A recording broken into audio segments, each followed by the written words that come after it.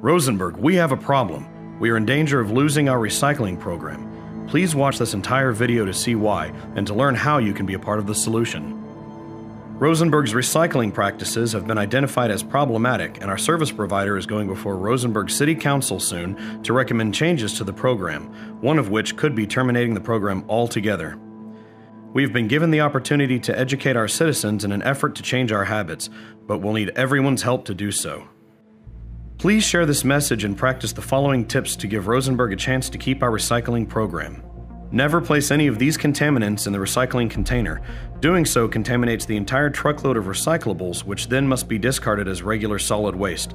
It is better to not recycle at all than to not recycle properly. Only place the following types of items in the recycling container. Make sure the items are empty, clean, and dry before placing in the recycling container. Do not place items in plastic bags for recycling. Instead, place them in your recycling container loosely.